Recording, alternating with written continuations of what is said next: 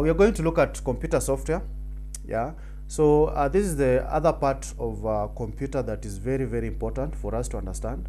I think so far we have looked at the computer hardware in details. Yeah, the various parts of the computer hardware. We have also gone ahead and looked at the network or computer network. Of course, we have also looked at some kind of security issues, and we have seen how to counter them. Yeah, we have also delved to some point about social media platforms, and I requested people to have their LinkedIn. I know where I'm going to request it. Yeah, so ensure you have that. Also, we created a blog.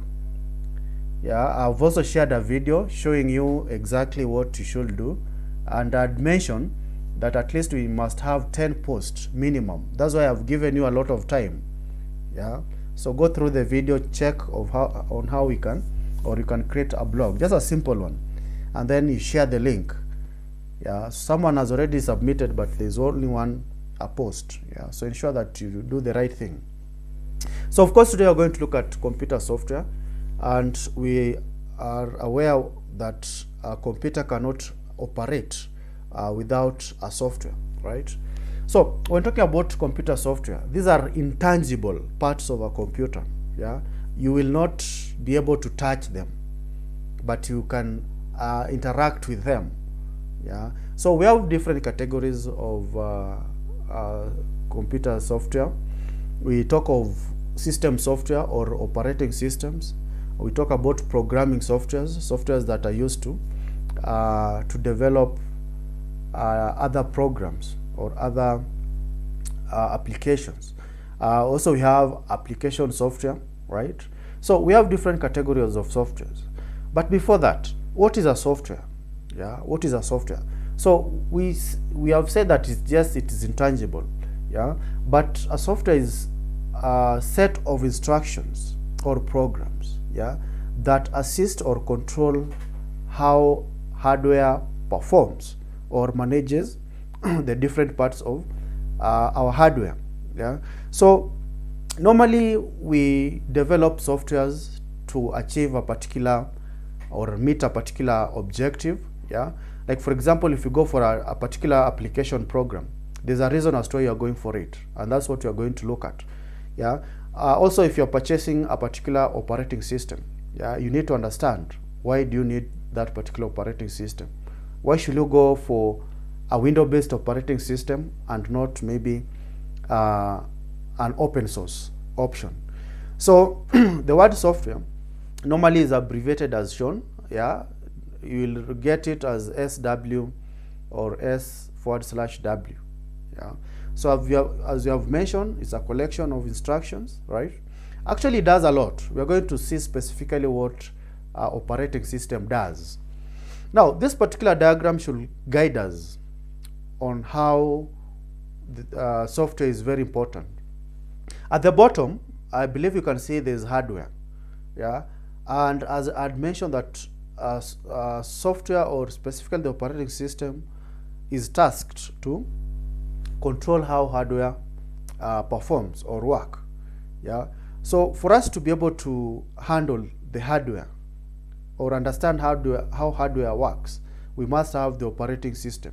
And that's why even if after purchasing a particular computing device, you'll always be requested to install what? An OS if it doesn't have one. If you get good people, they'll always install for you the operating system. Why? Because you can't actually use a computing device without a software. Even your mobile phone, yeah, if the operating system is not functional, there's no need. You can't be able to use it, right? So the OS is very important. Remember the boot up process, the 6 stages. Yeah, we said that the 3rd stage of the boot up process is loading the operating system, and the operating system actually handles all the tasks from stage 3 all the way to stage 6. And of course, we rarely interact with the operating system, and that's why we need application software. Yeah, so application softwares are end user programs that you interact with. Like for example, today we are going to see how to use Microsoft Word. That's an example of application software. right? So rarely will you crack your head on purchasing or actually understanding how operating system works. But for the application software, you'll always want to understand more, because you'll be using it to actually accomplish some given tasks. Like for example, if you want to design, you'll go for an Illustrator, for a Photoshop. Yeah, if you want to do some kind of editing or managing text, you'll go for word processors and so on. Yeah, so application software sits on top of what? Of an operating system. So without an operating system, you can't have your application software. Then the last layer of interaction is the user, yourself. Yeah. So mostly, as I'd mentioned, you will not like need all the application softwares in this world, but you'll specifically budget or purchase some kind of application softwares in order to do it, to help you finish some given tasks. So this is a diagram that all of us need to understand, just the same way we had looked at how the processor function. You also need to understand that particular diagram. So we have said that hardware can only work if there's an operating system. Operating system is there so that you can be able to do it, to use the application software. So all these particular softwares that you're talking about, yeah, they make things easier for the user. Yeah, they make things easier for you. So we are supposed to understand how they work, the importance, and so on. Again, there's a breakdown of the different categories of softwares, as I've mentioned. Of course, we have two major categories. That is the system software and the application software. So normally the system software is referred to as the operating system, or normally you use the operating system. So that is the system software. But again, it also refers to the programming softwares. Yeah. So examples of programming softwares are like Java, right, PHP, and so on. Then you have the utility softwares. Remember when we are talking about the fourth stage, the fifth stage. It is the fourth stage of the boot up process. We talked about system utilities. Yeah. So these are the essential softwares that the system requires to maybe handle some given errors. We term them as the first aid kit tools, right? So with this kind of roadmap, so let's try to identify the different softwares in detail. So as I've mentioned, the system software, we refer to it as the operating systems. Of course, the operating systems requires the device drivers. Yeah. Now, device drivers are some kind of programs.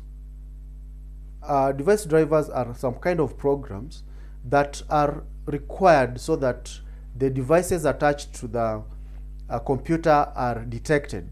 Like for example, if you happen to purchase a given hardware, like let's say for example an external hard disk, yeah, it must have some kind of device drivers for it to be detected. Otherwise, in some cases, if those device drivers are not there, normally you get an error. Like for example, the device driver not found, or you can't actually see that particular device within your computer, right? Application programs, you're going to look at them. Examples are word processors, spreadsheets, name them, right? We also have programming, I've mentioned. Yeah. Programming software also, you can break them into different categories. Yeah, because we have the high-level programming softwares, the low-level programming softwares, and so on. Now, what are some of the features of a system software? Yeah, what makes it different from an application software? From the diagram, we could establish that it is close to the hardware. Yeah, so this is like the hardware cannot function without it. Yeah, so it's close to the system. Yeah, it should be fast in speed. Why? since we need it to boot up very, very fast, yeah, normally it is very, very fast, yeah, so it is programmed in a way that it doesn't drag as like the application software. You will also be reminded that application software will keep on adding a lot of files every now and then, yeah, so it will become bulky with time, but rarely will system software be bulky, yeah, so normally it's smaller in size unless a major upgrade has been executed. Then we have difficulty to design, yeah. Now this is not for the normal user. You are not even supposed to understand how an operating system works behind the scene, yeah, so we leave it for the technical guys to be able to give us maybe tell us where the error is, yeah, the type of system software that is best for application programs, so on and so forth. Then we also have of course it's also difficult to understand, yeah. It's less interactive, yeah. The nature of an OS, it actually is very difficult to interact with it, because you need to understand how it was developed in the first place. So rarely it doesn't have of course nowadays we have moved, there's some great steps towards development of system software. Sometimes back we used to have DOS, yeah, so for you to be able to operate it you have to have some set of command, but nowadays at least it is kind of interactive in a way that you have the graphical user interface that you can be able to shut down the computer, you can be able to do one or two things. I've mentioned about its size. Of course, the difficulty of system software keep on repeating itself, yeah? It's very difficult in all angles. Of course, it's generally written in low-level languages. So I've mentioned that we have different categories of programming languages: high-level languages and low-level languages. Now, low-level languages are languages that almost computer can be able to understand, yeah, like the machine languages, yeah. So when you code a system software, you need to know how the mouse is actually structured to coordinate with what, with the operating system, yeah. So in fact we have very few programmers, or specific, we have a given group of programmers who can come up with this particular OS. So these are just a few features of system software. Of course, we haven't mentioned about the security aspect, yeah. We have said that it also comes with some utilities that provides some kind of security features, yeah. So those are some of the features of system software. Of course, we have example, yeah, of general computer software.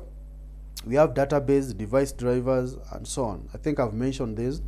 Of course, internet browsers falls under the application softwares. Email also falls under the application software. Again, any application that you'll find yourself using to achieve some kind of objective, that is an application software anyway. It's not a system software. Examples of operating system are as follows. We have the Mac OS, we have the Ubuntu Linux, we have Windows 7. Of course, these are obsolete, but they are examples of operating system. We have Windows 8, we have Windows 10, yeah. When we're talking about networks, also we mentioned the network operating system, yeah. So we can also include the network operating system because they are under the category of operating system. We had Windows Server 2012 and so on. Presentation softwares, these are application. Programming softwares I've mentioned. We also have simulation softwares. So if you want to have a prototype of how a particular environment is to function, like for example, if you want to have a flight simulator, you can use the flight simulator program. We have spreadsheets, we have utility programs, I've already mentioned that, and of course we have word processor. So in our lesson, we are going to look into details about word processor, yeah, as one of the software that you're going to interact with.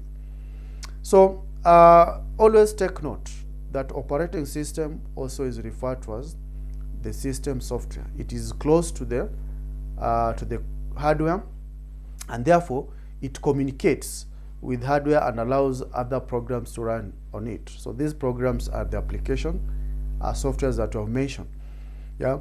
So you can see the diagram there showing some pictorial representation of the different OS. Yeah.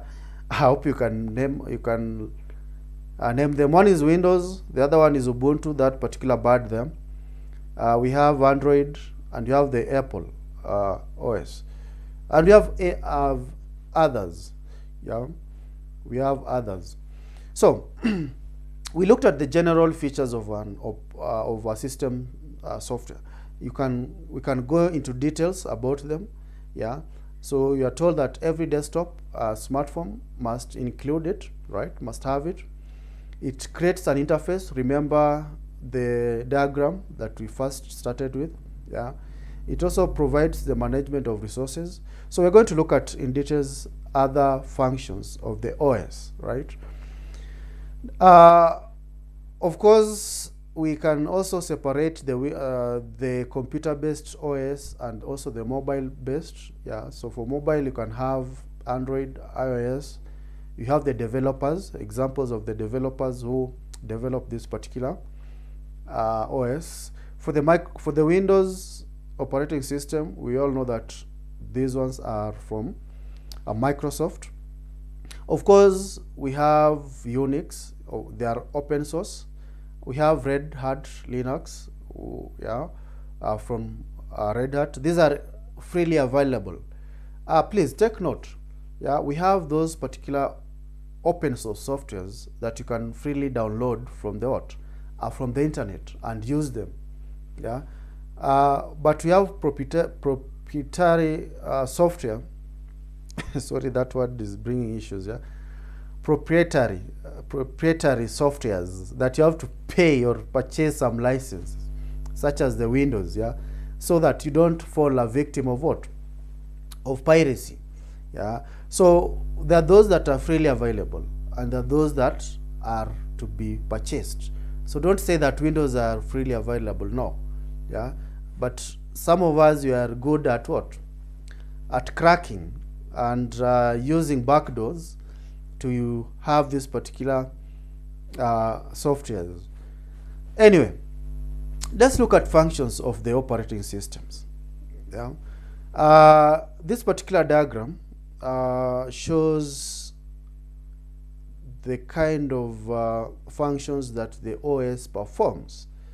Number one, it goes without saying that it manages hardware resources. Yeah. So the question is, what kind of hardware resources are they managing? Yeah. It provides interface between user and machine. If you look at the diagram that we have already shared, you can see the kind of role it plays. Yeah. So the user doesn't need to understand how the hardware actually function. Yeah. So it is the operating system that handles all those particular tasks. Maybe we have these functions elaborated through text. So it also provides security. Remember, when you are logging into the machine, it is the operating system that established that particular a security mechanism for you to be able to do what? To enter your password and what? Username, right? Of course, it also provides utility softwares for maintenance purposes, right? So self-heal, in case there are some kind of a few errors that it can handle. Normally the operating system does that. So these are some of the major functions of the operating system that you need to take note of. Yeah? Management of resources, yeah? Interface, security, and utility. Yeah?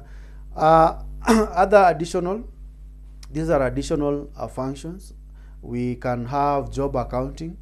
Now, job accounting or accounting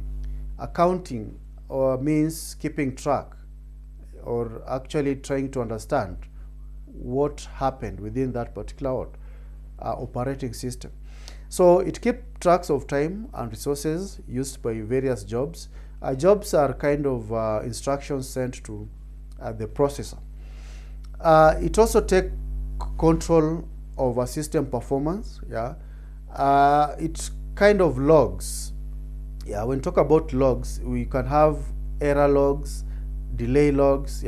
So all these log files are normally stored within the operating system. Like in case of a forensic, someone wants to establish, maybe you said that you had shut down your computer between this particular time. They are going to look at this particular system performance, the error, the logs files, to see whether it is true that you did shut down the computer at the stated time.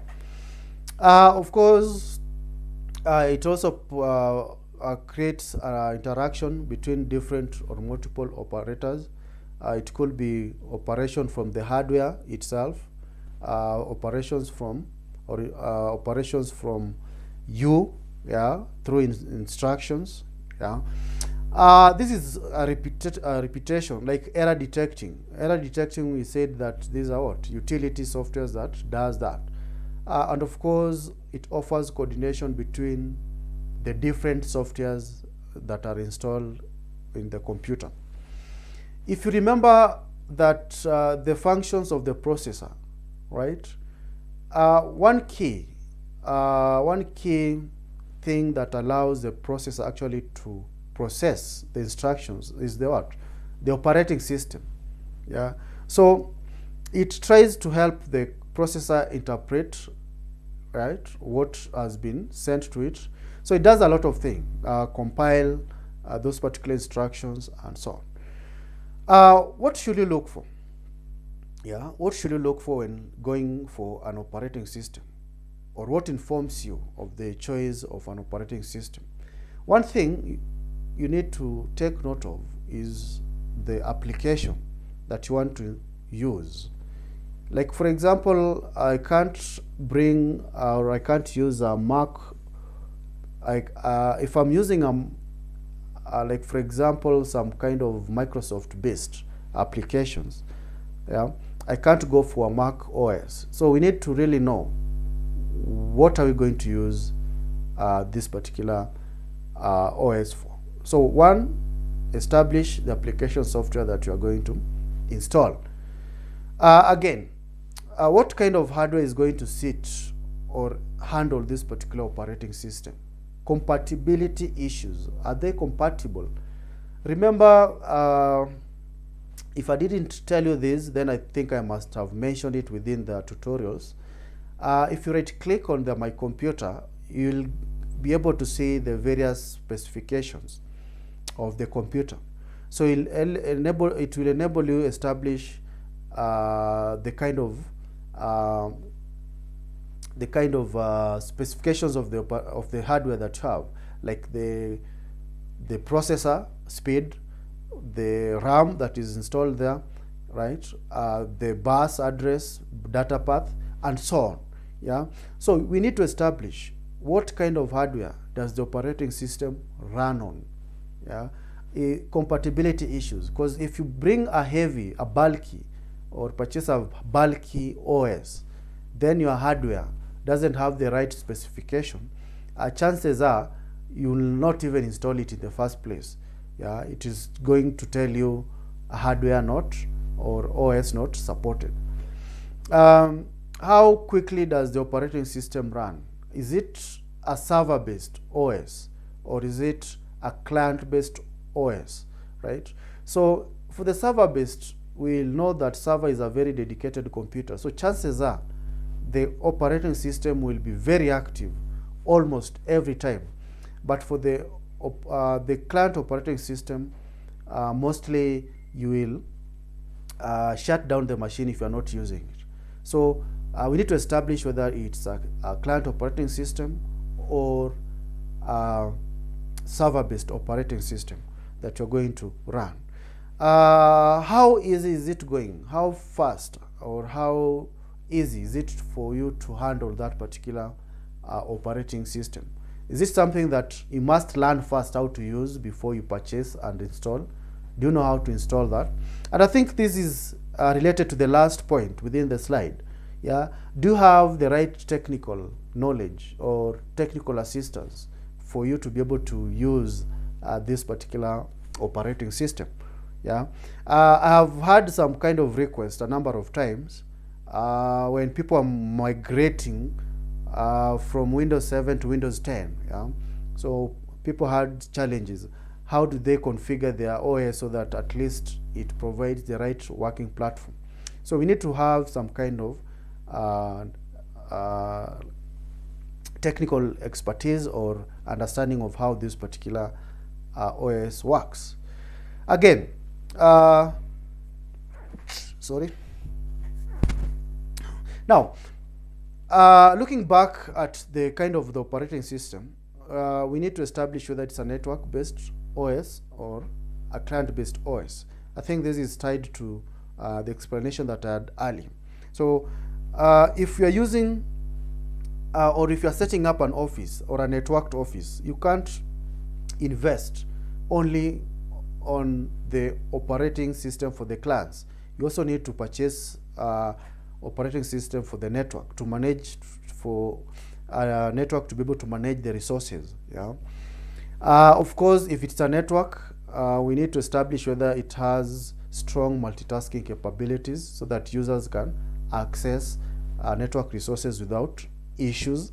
Yeah. How reliable is that operating system? Again, we need to look at the user manual or the system documentation. Yeah, look at maybe the kind of issues that this particular OS has.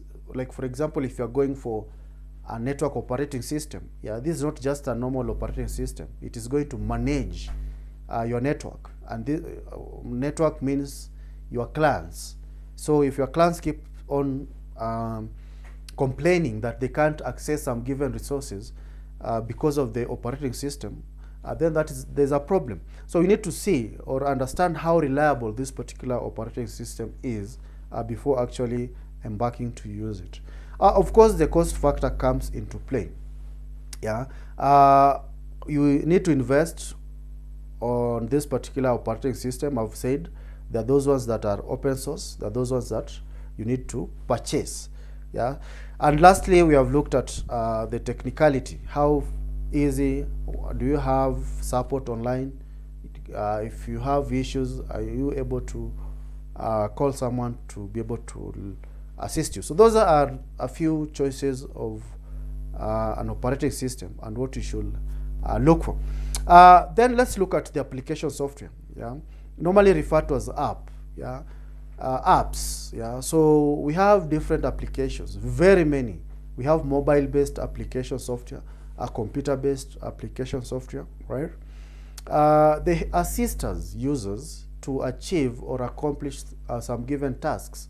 Yeah, sometimes you want maybe to design a simple, like for example, an image, yeah, or a website. Yeah, you realize that you need some specific application programs to help you do that particular task. Yeah, so rarely will you like just install applications within your computer without actually understanding the need of that particular application. Yeah, so like for example, why do you need a Photoshop if you are not using it? It is going to consume a lot of resources. So sometimes if you don't need an application, just remove it so that you make your computer a little bit perform a little bit faster than expected, right? I know most of us, we have games, yeah, and these ones are the ones that occupies a lot of computer storage. Now, features of an application software, just the same way we had looked at features of the OS, also the application softwares, they have their features. Of course, these ones are now closer to us. We interact with them on a daily basis, right? So they are closer to the user. Being closer to the user, they must be easy to understand. Again, if you have issues with understanding how to use it, you need to maybe look at some kind of tutorials on how you can use those particular application software. It's easy to design with the user in mind. Users can always tell you that, can I have this particular application to do this? Yeah, so they are very easy to. They are more interactive. Yeah, the graphical user interface. Yeah, you have the icons, you have everything is there, so you can interact with them very, very fast. They are slow in speed because of the interaction with the processor. Remember the stages through how the processor actually interacts with the application. Yeah, you are the user who interacts with this particular application software. So chances are you are going to be sending a lot of instructions to what? To the processor. So that means it will take time, yeah, for it to actually be maybe for the processor to open it at some point. Yeah, it will hang at some point. Yeah, based on how you interact with it. So we also have it is easy to understand. Of course, it is developed in a high-level language. Yeah, a language that a user can be able to understand. Yeah, so there are some kind of programming languages that are categorized as high-level languages that at least you as the user, as a layman, can be able to use. Now, we also have this particular issue of size. Yeah, so the more content you add to your application software, the bigger the size, and that will inform you on the kind of storage media to actually use. So remember we talked about the various storage media. So you need to understand also, prior to having this particular application software, yeah, do you have enough storage area to be able to store all these particular files and documents? So these are some of the features of application software that you will be expected to understand. Examples, we have many. I mean, anything that you find yourself interacting with as a user, mostly to do some kind of task, that is just an application software. Yeah, payroll, like right now we are interacting via the web browser. Yeah, so almost everything application that you're using to achieve a particular objective, that could be an application. So we can't list them, all of them here. So those are just examples. Now, the widely used are the Microsoft-based applications, because rarely will you install an operating system without having these particular packages. So we have the spreadsheet. So if you want to know more about maybe how the financial data can be managed, how you can do some analysis, yeah, so Microsoft Excel is the right application to use. Yeah, of course it has its own features that we are not going to talk about right now. Yeah, okay, I'd captured some. Okay, they allows users to design graphs, do calculations, data analysis. I think I've already mentioned this. Yeah, I think also the good thing with the spreadsheet is that it has the formulas that allows you to quickly do what? Perform some calculations that you cannot maybe do on your own. Remember the arithmetic logic unit of the processor. So this one is what, or why the processor is actually powerful. And if there's one application that was the first one to be used, was the spreadsheet. Yeah, if you look at the history of application programs, yeah, one of the application programs that actually was used for the very first time was the calc and the spreadsheets. Yeah. Another one is the database. Yeah, we have different categories of database. Talk of course, we have the Access, we have the oracles, and so on. Yeah, so databases are normally used to help a user retrieve data yeah, store data in some kind of manner. Yeah, it provides actually a way to arrange our data in some kind of way that we can always retrieve them whenever possible. So database are also application programs that we need to take note of. Presentation applications, of course, the one that I'm using is a PowerPoint. Yeah, so this one allows the users to create some presentation. Yeah, you can use this particular platform to interact with your audience. Yeah. Now here is where we are, and this is the application program that you're going to make use of for the next couple of weeks. Yeah, so we are going to look at word processors in detail. Yeah, from the OC, I've already shared the necessary links that will help you do that. Yeah, so word processors, as you can see the definition, right, allows you to manipulate text. You can add some images, apply some basic designs. We have two versions. Yeah, the one that you can access via Google is a Google app actually. They normally refer to it as Google Docs, right? And of course, we also have the one that is installed within your computer that doesn't require internet. That is the offline application. So we can go ahead and talk more about softwares in terms of application softwares, programming softwares, system softwares, and so on and so forth. So as we proceed with maybe engaging in computers, we are going to at least meet some of them in details.